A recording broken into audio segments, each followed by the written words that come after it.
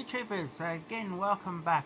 Update of the video I put out, capacity test on my 12.7 kilowatts. Results are in. Had two comments, two very good supporters, Average Joe and Bobby from Bobby Solar Homestead. Average Joe was the guess of 11 kilowatt hours on the house side, 12 kilowatt hours from the batteries. Now, Average Joe, how do I calculate off the batteries? I've got nothing to measure it. I assume my inverter loses 100 watts per hour, but when I math out that, it took about 40 hours for the test, it doesn't add up. Anyway, the results are in. On the house side, if you can see that, 11.35 kilowatt hours. Very happy with. Now, to give you an idea how the batteries performed, set 1, set 2, set 3, set 1, set 2, set 3. Now the difference between the lowest bank and the highest bank was 0.36 of a volt. 2.98 was the lowest. The next two banks were 0.31 volt difference and 0.22 volt difference. Not surprised with the set 3 because it is the newest pack I've made.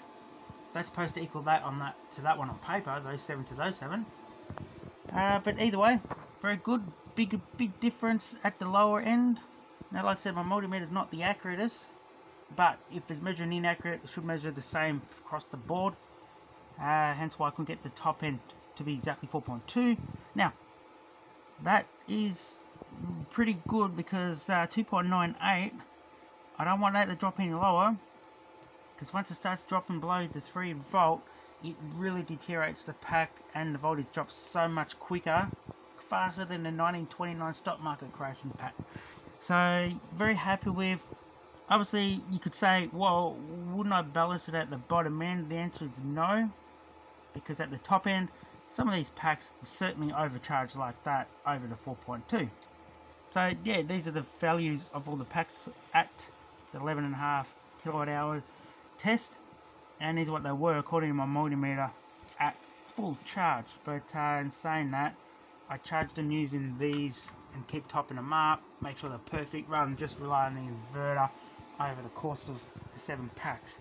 But that's nothing to be very upset about, because look at that, 11.35 kilowatts. And so, like I said in the past, 3 sets, they are 7S80p times 3.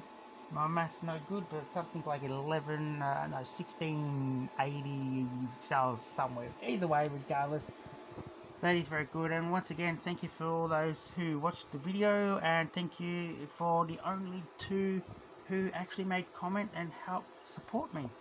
Anyway, thank you very much for watching this update, and keep a watch out for the next videos. Keep up to date with. Please subscribe, please follow what I'm doing, and I very much most appreciate your time in watching my videos. Thank you again, and you'll see me next time around. Bye bye.